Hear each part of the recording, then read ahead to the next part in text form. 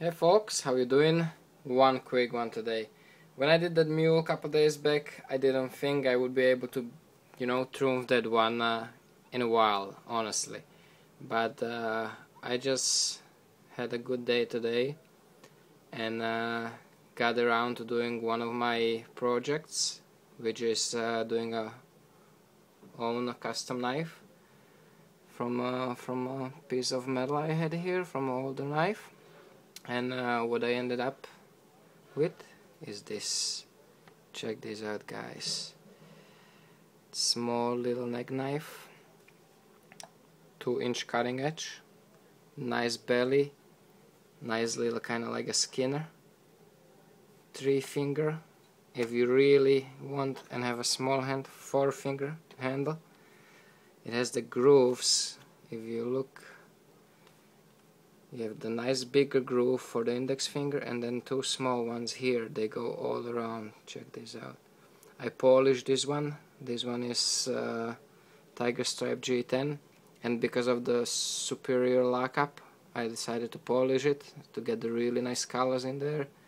And the blade, the edge, was reground from it was actually hollow grind. You can see the little tiny rest of it here, into full high convex. The convex starts like way up here, so super sharp. You see, it's not thick blade, so super.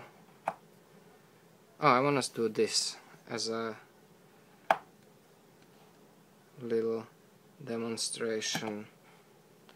I've seen Kylie do this with his knives. There was 4 strips, 4 leathers. This is 9 pieces of leather.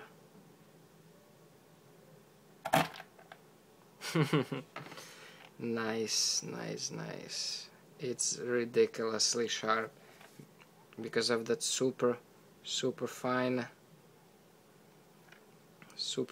and super sharp angle on the edge. It's ridiculous. It's a 440 steel, so not sure. Oh, this will fall on me. Not sure how it will hold the edge. It was an expensive knife, but should be decent. It's no miracle steel, but it should do just fine. Should have a good rust resistance, and I mean, it bites into the wood. Look at that. Really deep. This one I'm really super proud of, really, because I think it's like, I don't know, it's funky, but it's just my type. This is like, wow, I want to make this production knife. Hope you enjoyed it, guys. Take care, stay safe, and remember, don't cut yourself.